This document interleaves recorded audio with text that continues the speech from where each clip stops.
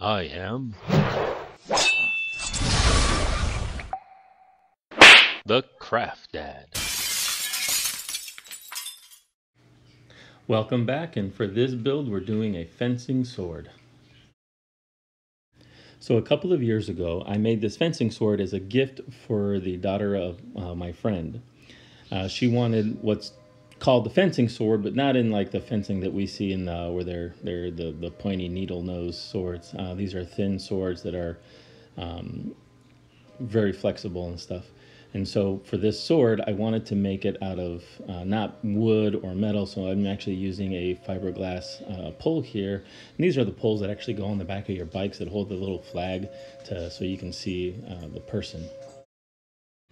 To make the sword wide, I'm using foam strips on the side and I'm actually gluing it on. This was just one method I was trying using contact cement. This way, what my idea was is I would glue this on and then I would fill that gap between the foam and the top of the thickness of the rod with hot glue, thus making it a more smoother transition from the thick middle part of the sword to the thin blade parts on each side. And so this is just me, taking my time and gluing it together. And since I'm using hot glue, I'm not worried about the parts where the foam connects or disconnects, because those will eventually get covered with hot glue and you won't notice the bumps created from the line in between, or the gap in between the foam. So I'm still using the contact cement here and it holds it pretty well. I'm not too worried because I'm going to be encasing all of it in Worbla as part of the process to give it more stiffness. This is just the filler or the inner structure to make sure that the sword is going to be long enough.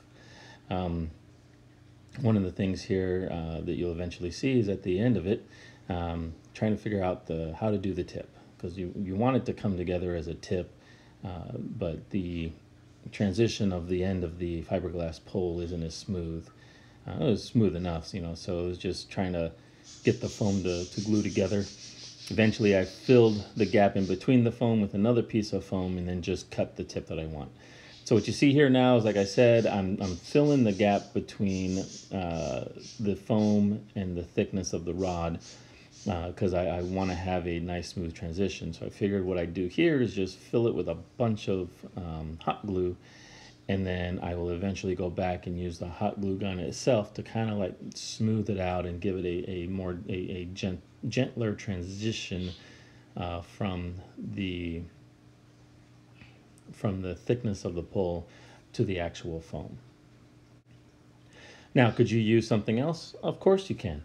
I just went with hot glue for this project because that's what I felt like using. I could have tried using wood glue, and I do eventually use wood glue to try to smooth it out here and later on. And so, it's really just going with what you'd like to try. So at first, you see here, I was trying to heat up the tool and use that to kind of spread out the wood glue. And eventually what I figured out is it's not heating up enough to really melt the glue. So like I said, I use the hot glue gun itself here, just at an angle. I'm using the nozzle and I'm just kind of smoothing it out, trying to get that nice transition. And if there wasn't enough hot glue, then I just added a little bit more hot glue. And so, just going back and forth, taking your time. I probably should have done this more so when I first put the hot glue down. That would have made it easier, but hot glue remelts, so it's not a real big loss. Is there a better way to do this? There probably is, but this is just the way I decided to do it. Plus, it'll give a not a smooth finish in the end, because I was looking more like this is supposed to be more of a medieval type build. And so it went with it gives a kind of more of a hammered look and stuff to it, just because of the unevenness and everything. But again, just taking your time, using whatever tool I wouldn't recommend using a heat gun to try to heat it up and then smooth it out, because you end up burning the foam during that process and stuff. So just using the heat gun or the glue gun itself worked just fine. You could use a soldering iron. I've used a soldering iron in the past to heat it up and melt it, The only thing with that is that it may end up getting too hot and you can end up burning rather than just melting, unless you have a soldering iron that has a controllable heat. So here I'm just trying to give you a visual so you can kind of see down the sword what it looks like, and you can see it's got that thickness in the middle and it tapers off to the blade edge. It's not a completely smooth transition, but like I said, I wasn't going for something completely smooth. Now, I didn't do the video portion where I covered it with Worbla, but that's what the yellow stuff is. It's covered with Worbla.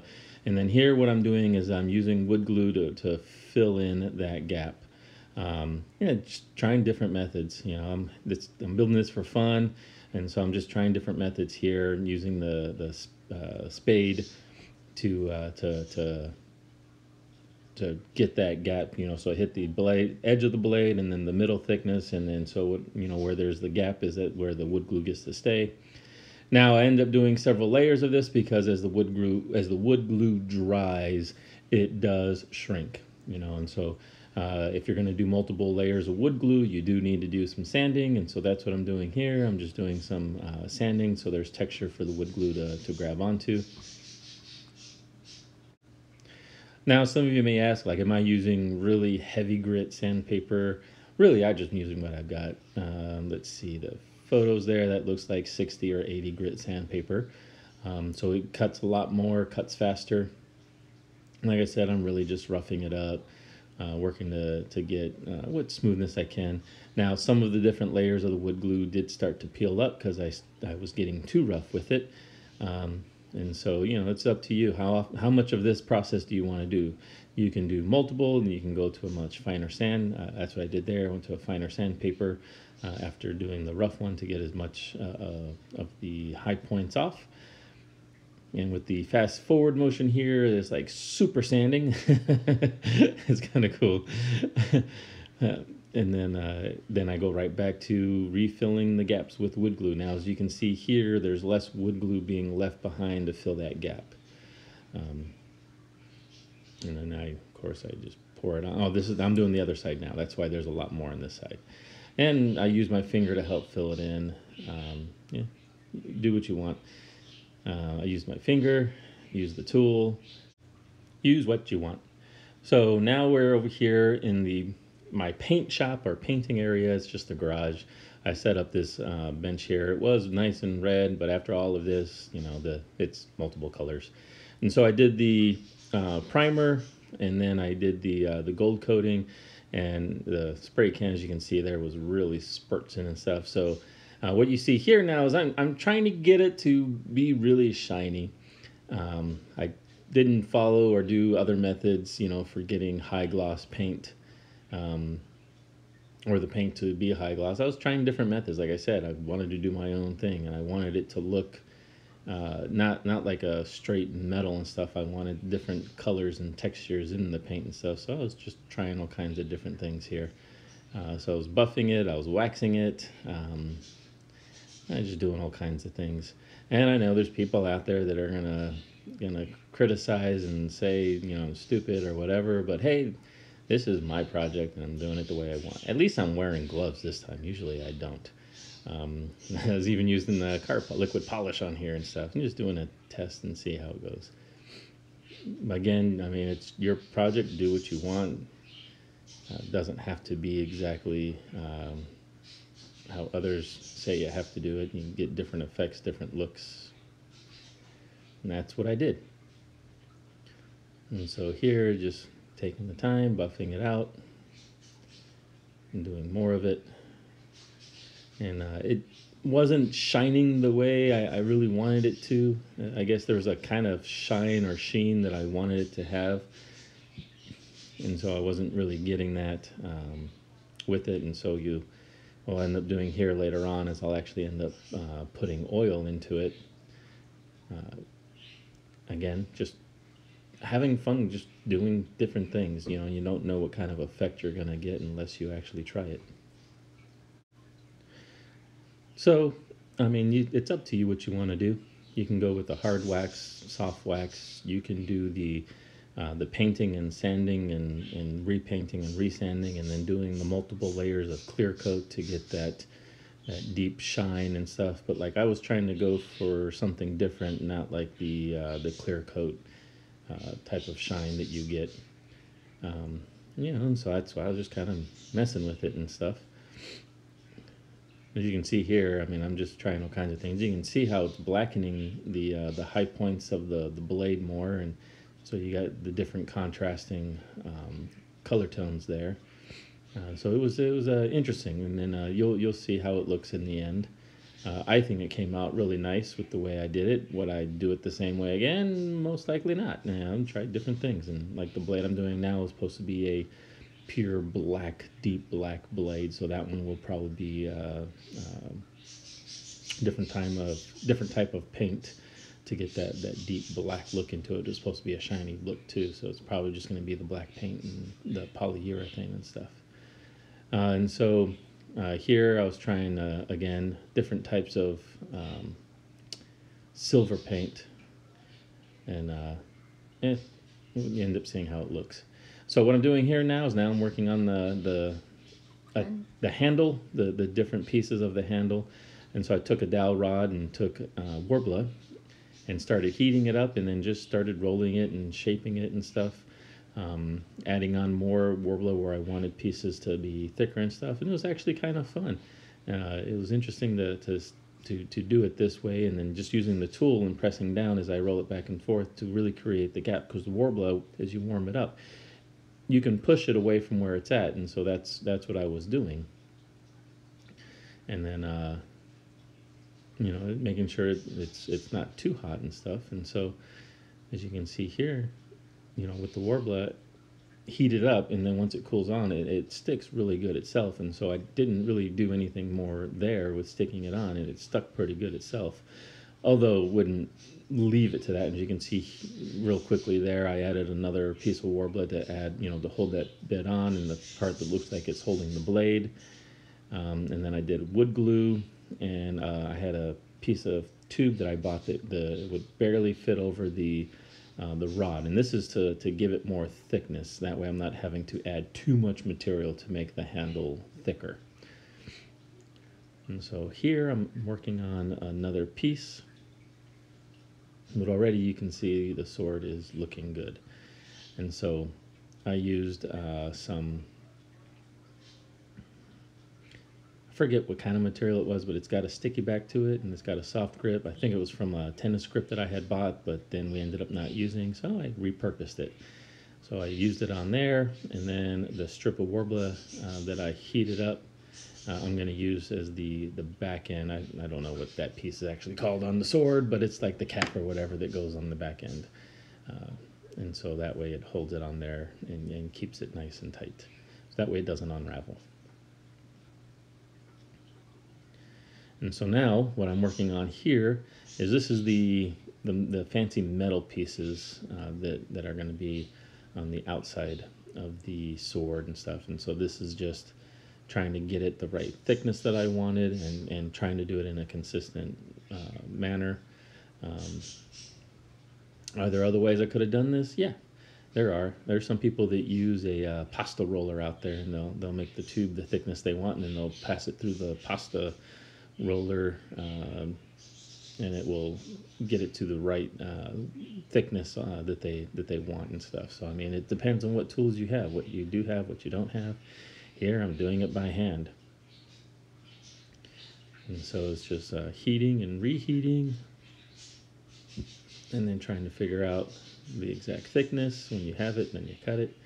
And the thing that I love about Worbla, again, it's self-healing when you play with it enough. So that line where you cut and mended it together, you can actually get that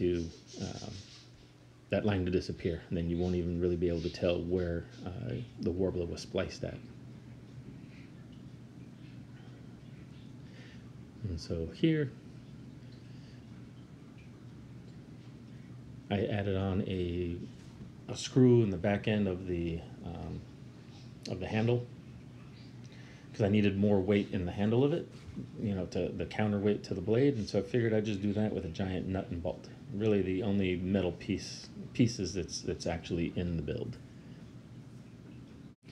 with there actually not being any wood or metal in the blade itself, this is a prop that can actually be used or be taken to a convention and stuff, because they don't allow you to bring in any weapons that have the blades made out of wood or metal in most places. Some will let you do it if it's out of wood, but most, from what I understand, they don't want it wood or metal. It's got to be out of other materials.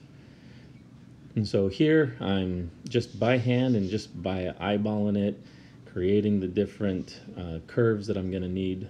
And as you can see here, I needed to add more to one of the pieces, and just heat it up, add it on, rotate it, and stick them together. And then the nice thing is they'll cool down and they'll keep the fairly the same shape.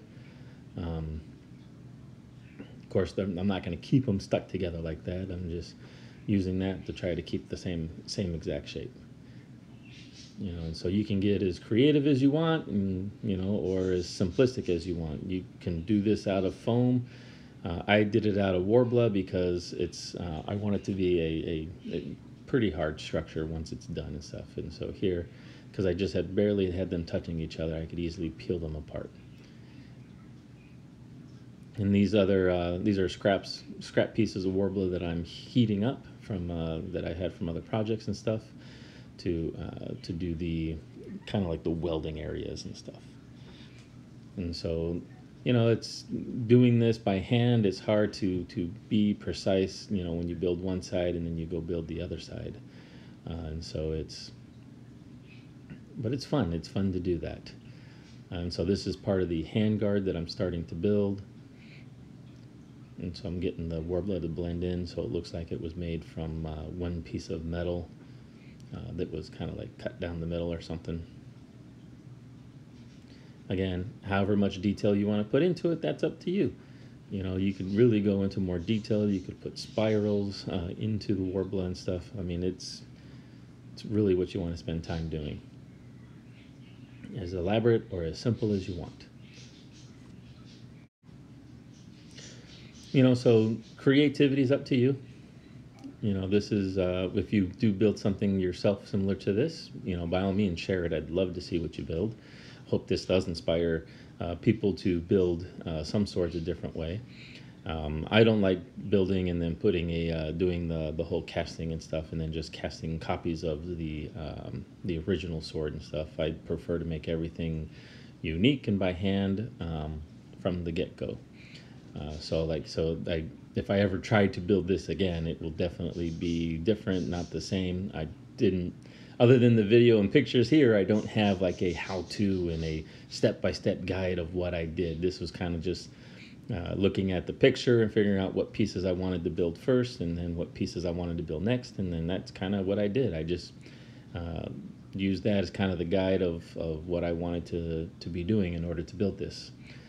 So as you're building something, you're going to end up going through the same thing. You're going to take a look at it and figure out, okay, should I build this piece first or that piece first? So it's going to be up to you. And so as you can see here, I'm having a little bit of trouble getting them to match the way I want them to. So just constantly checking them against each other, spreading it out, making, could I have done better, with the tools and stuff? Or again, yeah, I could have used other tools to help with the measurement and stuff. But this is all handcrafted. It is what it is. And the Worbla is great to work with because once it starts cooling down and stuff, I mean, you can see it's rigid pretty good and it's holding the shape pretty good. And then you heat it up and get it, the additional bend or whatever you want, and then let it cool down and it will hold it.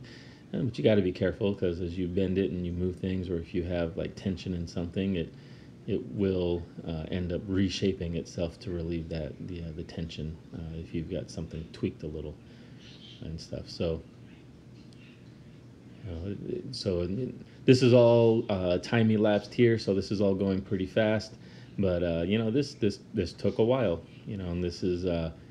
But that's the way it's going to be. It's going to take a while. As you can see there, I heated it up and reshaped it a lot more just because it wasn't wasn't really the way I wanted it to look. And so I said this was part of the handguard. It is part of the handguard, but this is the part of the sword that goes to the front of the sword, and there it holds on to the ring that I made that kind of goes around the blade. It was an interesting. It was an interesting, I guess the floor or whatever it's called. Um, it was an interesting piece of it. I know I keep saying interesting and stuff, but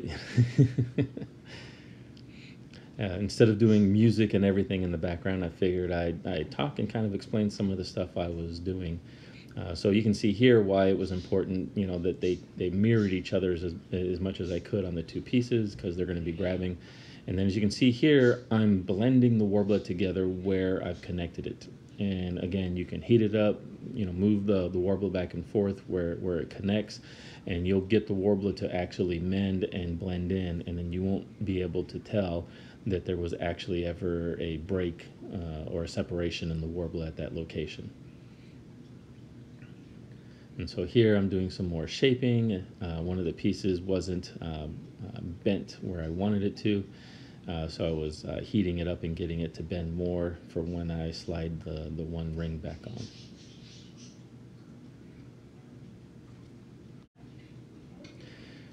And so, you know, on here with the sped up video and stuff, this actually took me about a week to build. And it's just taking your time and looking at what pieces you want to build and then figuring out how are you going to do it. Like I said, there was wooden dowel rods in the one piece, but I could have made it just straight out of Worbla. Could have done it with foam wrapped Worbla. You know, so it's really what you want to do and stuff. And so here I'm adding this sword guard piece. I don't know what you would call it, but in the picture or the reference picture I had of what my friend's daughter wanted, it had this little piece extruding from the actual blade itself. Which, you know, made it look interesting and stuff. So that's what I did. And so you connected it with the Worbla, heated it up, you know, and then worked on getting it to adhere as good.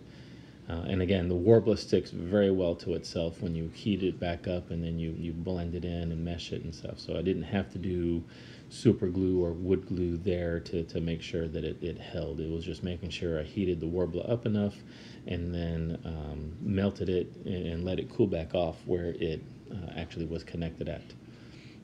That's what's great about Worbla. As you can see there in the picture, I mean, it's holding already pretty good. It's not moving around, especially when I was setting it on that ring around the sword. It's not like getting pushed to one side. It's staying pretty solid in the center there. And so back to the handle. So remember I wrapped it and then I ended on more Worbla at the end there. And so here you can see what I've done. I've added more Worbla, smoothed it out, and then I did rings of Worbla around it, and just kind of with the tool, you know, just did my own kind of like handle design.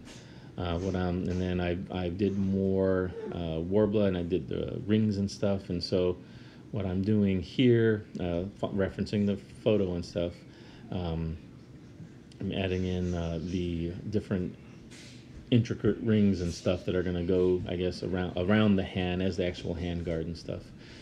So I'm using clamps and I'm using other wooden rods and stuff to try to get it to sit the way I want it, level and balanced and stuff. Because when you heat Worbla up, like I said before, it gets flimsy and stuff, so you have to be careful how much you reheat and where you reheat. And so I set it up and let it cool off to the side, and that's, you know, you take off for a while and then you come back and take a look at it and see how it's going. And so now the other thing that I wanted to make, and you know, so that was a little quick video there, but eventually I'm going to make the sword sheath, and I decided to go with a short sword sheath. I didn't want to make a full length one. I wanted something that was probably 5 or 6 inches long that this sword would actually slide into. So now that one ring is hardened, so now I'm going to start working on adding in the other pieces, but I'm also blending now where the Worbla actually touches.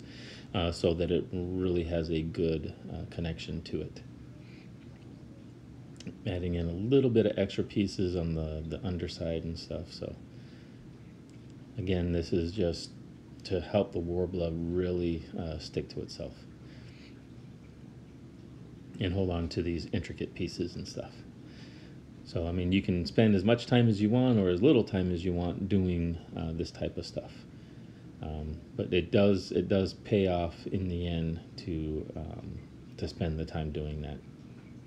And again, I'm following the picture, so I know the ring isn't on both sides of the I guess the two poles or whatever you want to call that. That's the way it was set up and stuff. And so again, I've got more warbler scraps that I heated up and turned into, this one's going to be a giant ring, but it's more of a kind of like a oval shape, or I don't know what you call that. It's a U shape, but it's going to be connected at one end, and that piece there that I've made is kind of like the bottom guard, almost like as if it was a trigger, but that's the bottom part of the hand. And here I'm trying to figure out a way to to get it to stand up in the right place I want it to, while I get the warbler to stick together down at the bottom where it's actually being connected. And that's, you can see me there, I'm heating it up and rubbing it together, blending it in, but not blending it too much, because again, it's supposed to be separate, look like it's two pieces of metal welded together in that spot. And so just doing some minor adjustments, letting it really cool down, and then what I'll be doing is figuring out for the next part. So you see I already took off the hand guards, it's holding it well there. So now I'm figuring out with the extra wood to try to get the right angle and stuff, and to get the warbler to be even on each side. This is the hard part when you're doing things by hand, trying to get the symmetry and stuff down, and then also to get it to bend at the location you want. And so that's what I was doing there, and then cutting it. So you can see here, you can do one side, and then you've got to do the other side, and you've got to try to mirror it as best you can, which really makes it kind of hard. But that's what I was trying to do with the wood rods, is to really figure out or get the symmetry going as best I could. It worked out pretty good for me. But again, like, you have to be careful where you warm up the warbler and stuff. If you overheat in one place, it could end up ruining it or looking funny, because it's hard to, I guess, keep it round if once you've got it warmed up and stuff. So you can't re-roll it easily and stuff. And so as you can see here, I'm just trying to use the wood dowel rods again to kind of adjust it, keep it in place. Here you see just more pictures of the work I did on the handle. Again, it just started off with the simple tube from the small PVC-P pipe, and just used the warbler. It turned out really nice. This is just part of the build. I actually got more elaborate with it. And then here's how I did it, where I just kept building up the warbler, making it smooth, and then eventually I covered it with just a soft felt ribbon that had a gold little line at the end of it, and it turned out really nice. And I used the warbler to encase it and keep it in it's looking together. Here you see with all the elaborate rings and everything that I put together. It was pretty hard. Here you can see the case, or the sleeve for the sword. Again, it's just foam. I used the warbler to actually help keep it in its shape. I did glue the edge of it, but I felt the edge was so thin it would end up falling apart. The warbler worked nicely. I used googly eyes for the rivets and just did some paint work. Here it is as I took it to the store for shipping. I'm glad they didn't get worried that it was a real sword, although they did question it at first until I showed them. And here's the video. Can I open it now? What is it? sword. From who? From Mr. T. Now? Yes, now.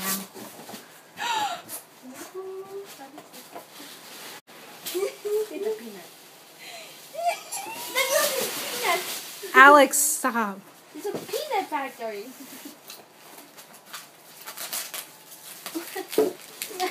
Granny, you can play with peanuts. Give me the scissors. What scissors? These peanuts? Alex, stop. Look at peanuts.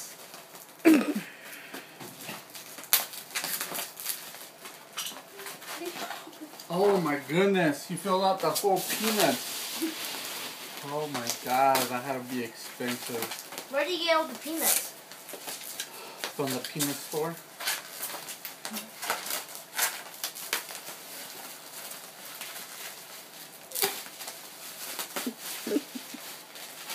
How many layers of bubble wrap is there? That's lots of fun. Yes. Not for you, Alex.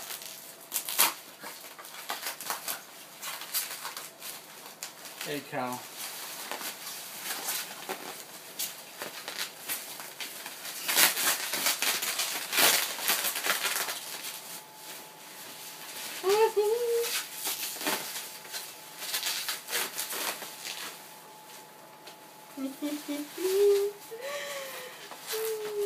Oh, it smells.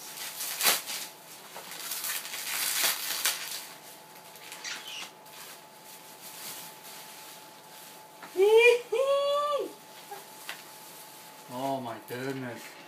Who wants to fight me? You wanna die? Yep. So cool. What do you have to say? Thank you, Mr. T. Let's go, these peanuts. Anything else? I love you. Hey, she don't even say that she loves me. And you got an I love you? I don't know. Peanuts! Bye.